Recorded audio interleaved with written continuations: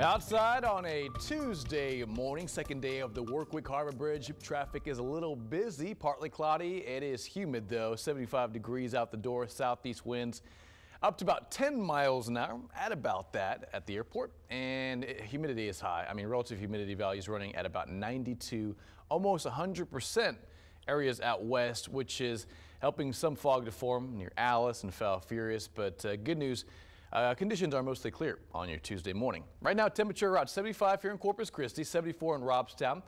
Similar numbers out across the board, near 80 in Port Aransas, in addition to Flower Bluff.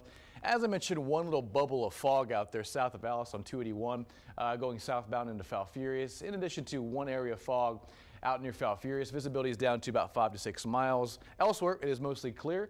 And radar is mostly quiet. You can see a few clouds in our western counties. Otherwise, it is a mainly dry morning to start off your Tuesday. But you zoom in right about here, and there are a couple streamer showers working in near Baffin Bay.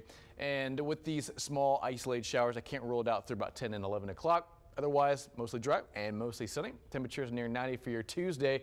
Just hot. I mean, it's going to feel a lot like summer to get your Tuesday going, and afternoon highs are going to be upper 80s, lower 90s. Sunrise around 7:30 and sundown just before 7 o'clock tonight. Meantime, temperatures cool in the Panhandle, not too bad. 48 in Lubbock, 45 in Amarillo, 49 in Oklahoma City. This is where a cold front did push through, stalled, and now it's going to lift back north as a warm front. So we're not going to cash in on any cooler air. In fact, it's just going to get more humid, warmer, and temperatures are going to max out near 90 degrees each and every afternoon going forward. Now, what has to change in the forecast? Well, not much. I mean, through about Friday, we are on repeat. A lot of sunshine each and every afternoon. We do have one cold front on the way Friday night. This one will not do a lot for us. It'll provide a small chance at rain, but most likely it is going to stall out somewhere over South Texas, maybe near Corpus Christi. With it, slightly cooler temperatures. Instead of lower 90s, we'll see lower to middle 80s for the weekend, which is an improvement and some good news. But great news. We have a stronger cold front on the way, on tap for Monday night. And look at this. This is what we could be seeing by Monday afternoon, Monday evening. Some snowfall in the Panhandle, some wintry mix near San Angelo, near I-20.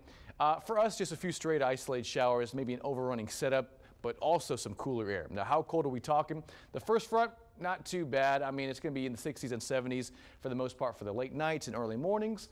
But the second front, it's going to pack more of a punch. Temperatures may get as low as the lower to middle 50s. Maybe some upper 40s north of Corpus Christi into early Tuesday and early Wednesday. So the second one will be the stronger of the two. And we'll have to watch that very closely because it may give us a small rain chance as well. Temperatures near 90 for your Tuesday. Looks pretty good, hot and sunny. And that's how things stay through Friday. Small chance at rain. Other than that, a lot of sunshine with the stronger front coming in on Monday night.